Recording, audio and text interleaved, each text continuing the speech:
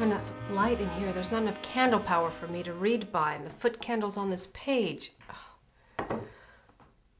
Oh, I wish we had some more candles.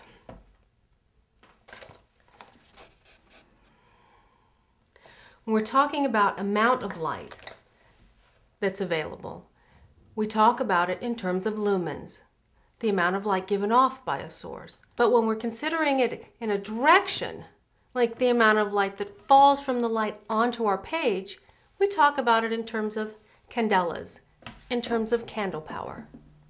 But what candle are we using as our reference candle? What candle is the one we measure all light intensity by? We can see how different candles produce different amounts of light. So how do we measure light intensity? With a little birthday cake candle? With a short fat candle? Or with a tall slender candle? Fortunately, modern-day scientists have created a new definition for candle power called candela that measures light intensity in terms of frequency and power, as in hertz and watts. And in figuring out how much light comes from our one candle source that hits our page, we measure it in terms of foot candles, where 1 foot candle is the amount of light hitting our subject 1 foot away from our 1 candela source. We've all seen how light illumination changes depending on how close or how far away we are from the source. If we're too close, we're blinded. Too far away, and we're in the dark. So how can we describe this phenomenon mathematically?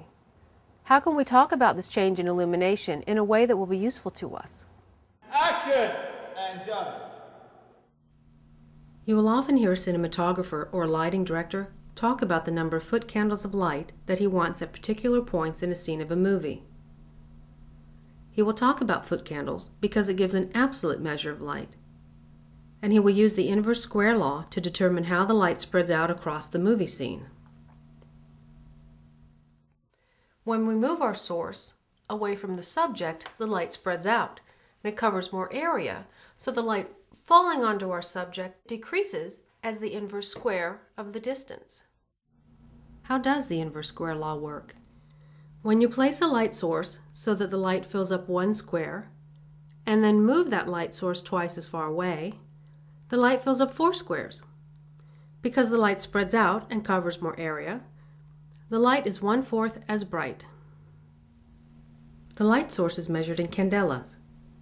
The amount of light in the movie scene is measured in foot candles. The relationship between the two is the inverse square law. The inverse square law states that light luminosity is equal to light intensity divided by the square of the distance from the light to the movie scene. Cinematographers and lighting directors use light and the properties of light all the time to create mood, to create texture, to create dimensionality, and to make a scene dynamic. They know the properties of light and how to use those properties to add intensity and to add drama to a scene.